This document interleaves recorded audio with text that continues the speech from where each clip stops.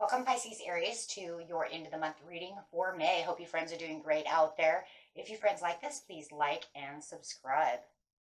Okay, guys, let's see what's going on with you in your end of the month reading over here after this beautiful lunar eclipse going straight into Mercury retrograde on the 22nd. Okay, I believe it's the 22nd. You can also Google that, make sure that I'm right. Sometimes I look at them wrong. But I do believe it's the 22nd. Okay, let's see what's going on here. Best message, please, for the end of the month. Got the Queen of Roses coming out. Wow. This can indicate a deepening of a love that you already have, deepening of a love relationship you already have, or a new love relationship coming in. So let's look and see what's going on here. Clarifying on the Queen of Roses, please, for the end of the month.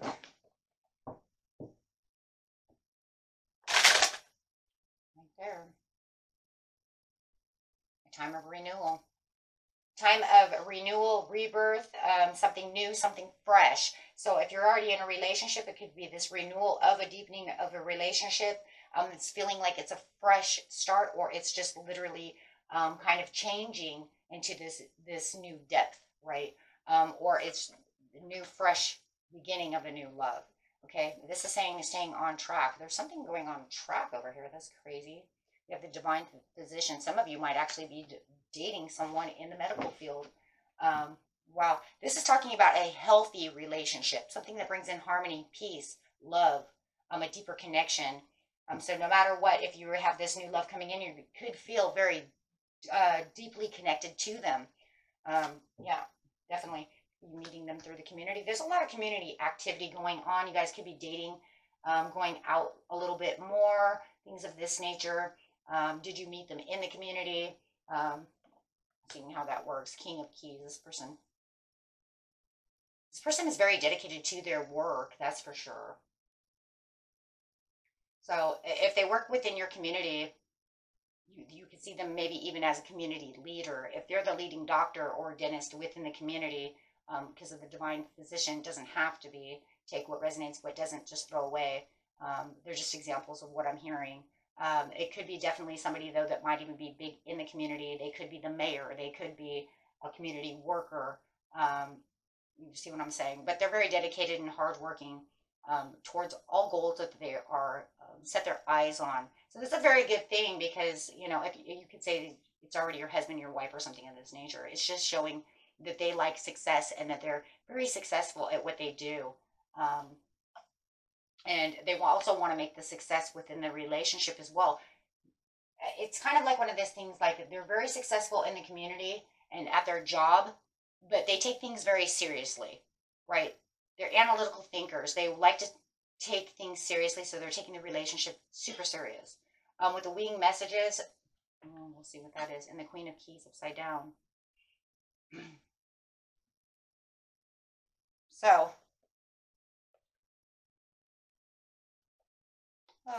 with the wing messages over here, it could be that it just feels like they don't ever get their messages out fast enough, but they do take it very super serious.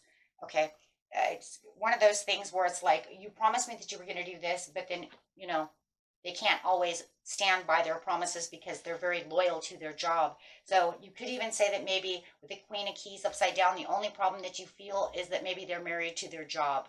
Okay, I'm really feeling that.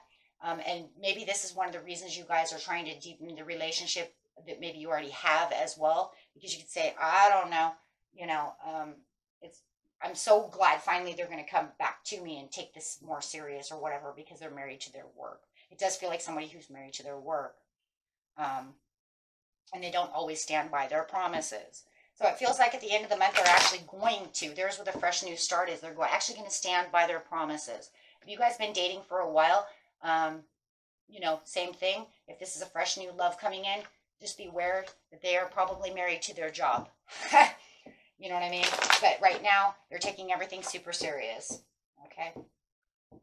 So, clarifying on the birth and the on track. Something in the past actually gave you the Ten of Swords. If you know that this is an ongoing relationship, you know that they have broken promises, you can definitely feel like you don't have to feel like you have the pain and the suffering within the situation anymore. If you're getting out of a really bad relationship and this new person's coming in, you could still feel a little rough around the edges. So it's going to be maybe a little harder to trust this new love coming in because maybe you already were hurt when it comes to loyalty. And that's one of the issues. So just remember whatever is going on over here to loosen up a little bit so that you can allow the track to do what it's supposed to do. Okay, this is kind of a divine track over here because it's definitely next to the divine physician. So it's saying this is divinely done. This is something that you're supposed to be doing. So you really want to stay on track with this. They are definitely on track at trying to get you, to date them, do whatever it is, or them trying to stay on track. If you're already married and they're, they're married to their work or however it is, they're trying their hardest to get on the train because they really want to, really come to you and deepen this relationship. They've been patiently planning this situation for a long time, planting seeds. If it's new love to get to you, just take it how it is. Okay, so I don't have to say the same thing 1,000 times, right? It's either one, the other, or the other.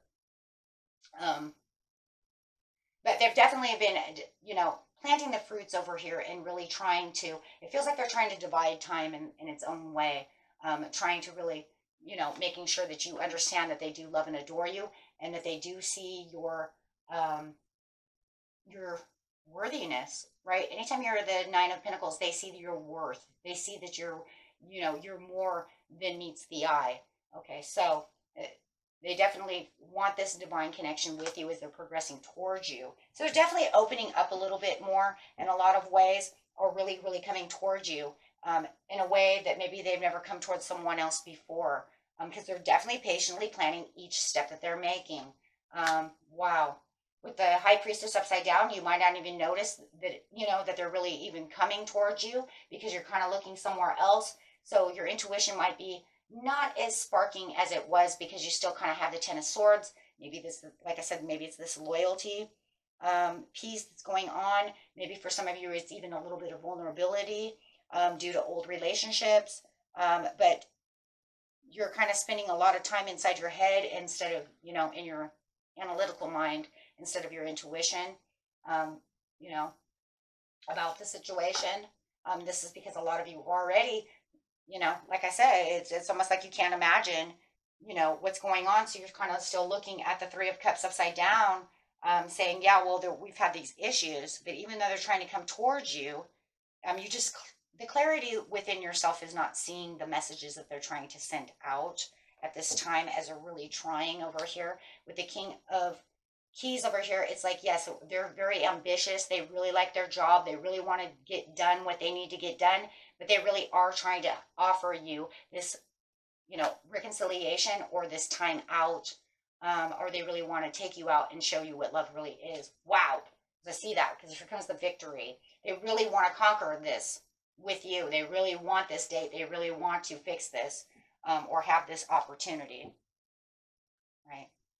With the winged messages over here, it's almost like they just can't get messages out fast enough. You're going to find this at the end of the month where it's like, okay, fine, so you're messaging me, but you're not messaging me back. What the hell, right? It's going to get a little confusing, okay? And you're really trying to find the balance, and how is this all justifying itself? If this person really wants to be with me, how is this justifying itself? And that's just because they're still doing what they're doing because they are married to their work or however it is. But they're really trying to, it feels like they're trying to balance out this situation. I do see the balance. They're trying their hardest. I just think they get too in their head as well about certain situations, especially when it comes to work. They get too carried away, and it takes some time for them to want to write back. But they definitely are manifesting and trying to come at you. You will see them trying to come at you and taking more action by the time the end of the month comes around, for sure. Absolutely. And why? Because they are definitely going to come in hot and passionate by the time the end of the month does come through. So you definitely are going to see this really starting to pick up the pace. And it's going to be kind of weird because it's going to feel like, well, I text you and it took you a day and a half, for some of you, right, to write me back. But then all of a sudden, it's almost like they have this kind of wake up call, to where they see the truth of what they're doing. Could be definitely dealing with some kind of fire sign. And then they're going to kind of like wake up and say, oh, you know what, I need to take better action on this situation, because everything I've been patiently planning and trying to do, is kind of falling apart, right? And this is because they're always trying to, be the best at work, or they're married at work, or however this is. Maybe they have a big project, or however it is. I'm more worried about something else, that's for sure, okay? But they definitely see that that's going to do that, and they're going to really cut through all the other circumstances and really try to get back to the high road over here. Now, that's staying on that track again, where they really are patiently planning on getting on track with the situation within themselves. They might have a little bit of obsession even with the Nine of Pentacles as well, because I could be talking about how they see you with worth, but that could also be their obsession of how they work, or whatever else really keeps on their head. Because it does feel like now they're going to cut through everything else that they've been, dedicating their overtime with, so that they can come and show you the passion, because they definitely do see the goal with you, and they really do want a healthy connection with you, and they really do want to show you the strength and courage that they have. So they're definitely with the Queen of Keys upside down is saying, I'm not going to put the action in to being a workaholic at this time, because I really want to show you the love that I really have, and I don't want you to feel like, I'm ignoring you. Oh boy, right? They don't want to give you the disappointments. They don't want to be your disappointment, right? So they're definitely taking on a new role, making new leaps and new faces to try to show you, who they want to be and what is really going on. For a lot of you, it could be an ex from the past, or it could be somebody from now, or they're nostalgic about having something that they've always longed for and that they're really working towards, right? And so they're going to put all their challenges aside. They need to put their challenges aside, right? They need to take this other piece and say, well, if you want me, you need to stop ignoring me, because that's what it feels like, right?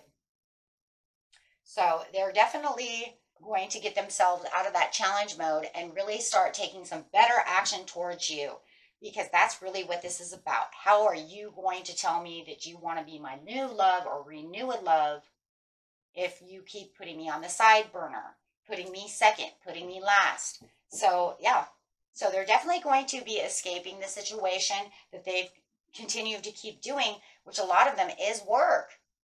The over consistency of work, though, it feels more obsessive, right? I'm married to my work. So now they definitely want to come in and offer some cups to you and say, okay, I'm going to go ahead, keep my promises. There it is. Keep those promises. Keep what I've been trying to do.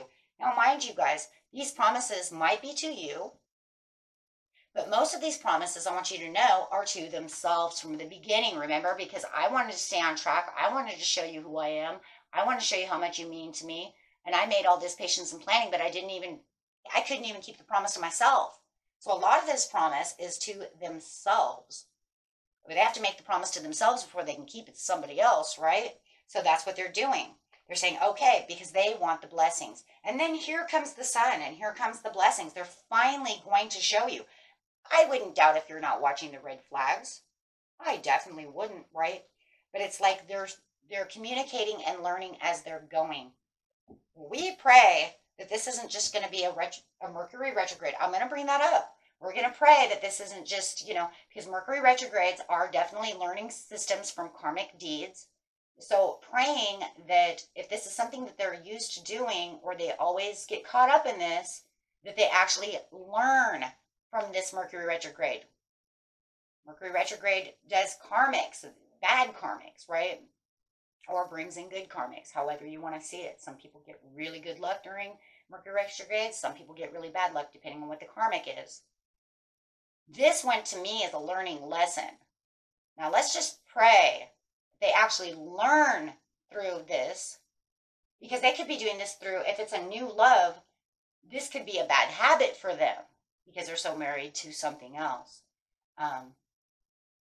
So hopefully they will learn from this lesson, so they don't have to redo this lesson over and over and over. If you guys are married or in a committed you know, a commitment, maybe it's something they'll finally learn so they don't continue to keep doing this to you. And then you have to wait till every Mercury retrograde to say, fine, okay, every time this comes around, here we go again. You want to show me love, but then after the retrograde is over, you return back to who you are again. That means the lesson was never learned. They never broke that, right? So let's just pray that they actually learn from that experience.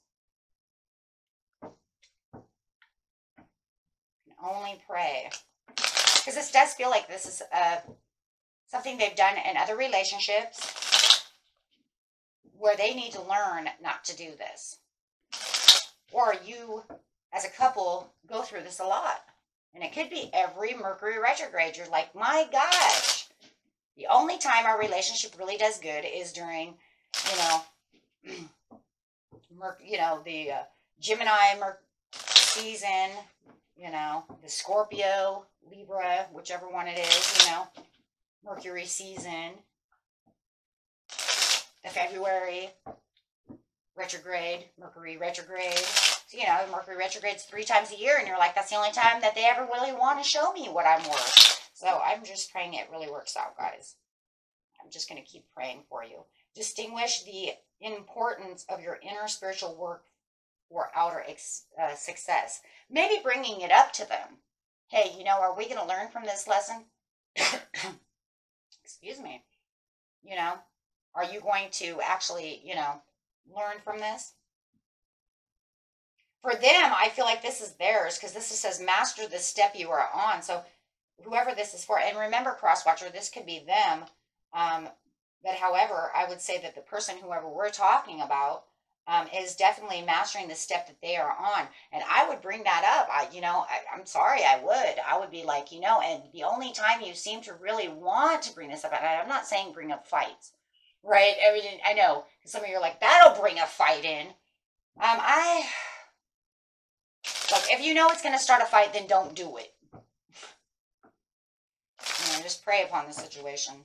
Just keep manifesting upon the situation, right? But if you know that you can actually talk to your partner about the situation, I would do it during this time when they're super loving, right? When they're super in this area where they know your self-worth and they know that they really want to be here. That's when I would always do it.